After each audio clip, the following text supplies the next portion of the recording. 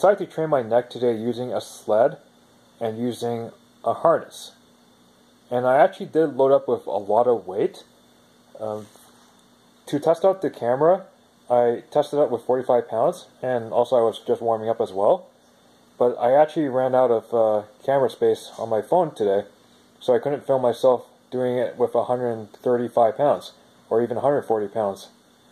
This exercise, it required a lot of concentration because I was focusing on chin tucking myself so I can fully activate these muscles, and I was putting the tongue to the roof of my mouth so I can fully activate the muscle.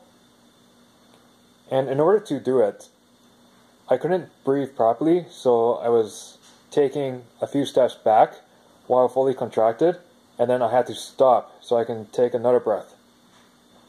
If I was doing this with a lot of weight and pulled without fully contracting the muscles, I could put myself into forward head posture or neck extension, and if I'm not conditioned for it or I'm not fully braced, I could injure my cervical spine or my the back of my neck.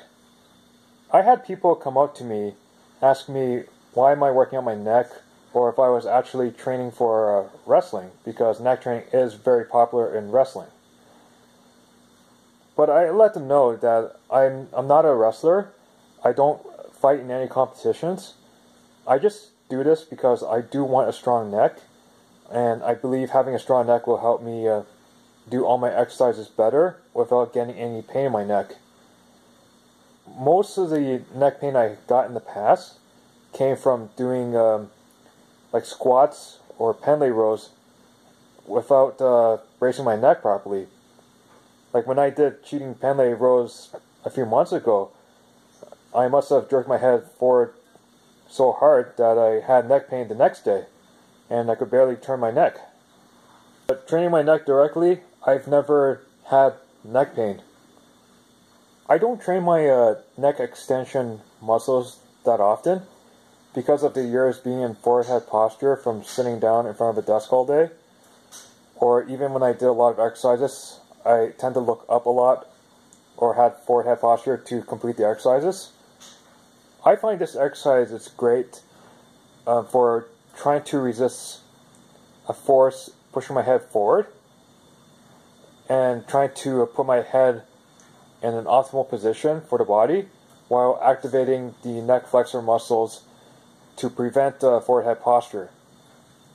If you skip out on direct neck training, you greatly increase your chances of neck injuries caused by anything in life, like falling down, car accidents, even a mistake in working out.